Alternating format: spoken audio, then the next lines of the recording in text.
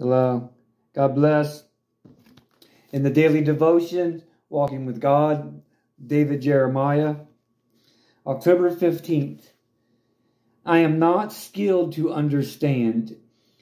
Now I know in part, but then I shall know, just as I also am known. 1 Corinthians 13:12.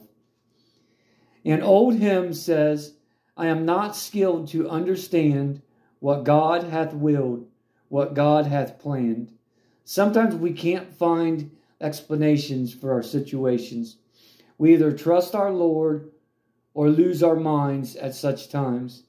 Jesus says to us, as he did to Peter, what I am doing you do not understand now, but you will know after this. John 13:7.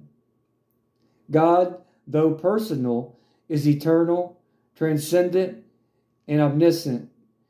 He possesses total knowledge of all things visible and invisible, past, present, and future. He knows the end from the beginning.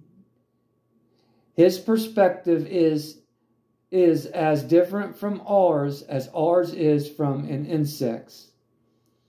He is also good, kind, and full of compassion. He has promised to work all things for good in the lives of his children. God moves in a mysterious way.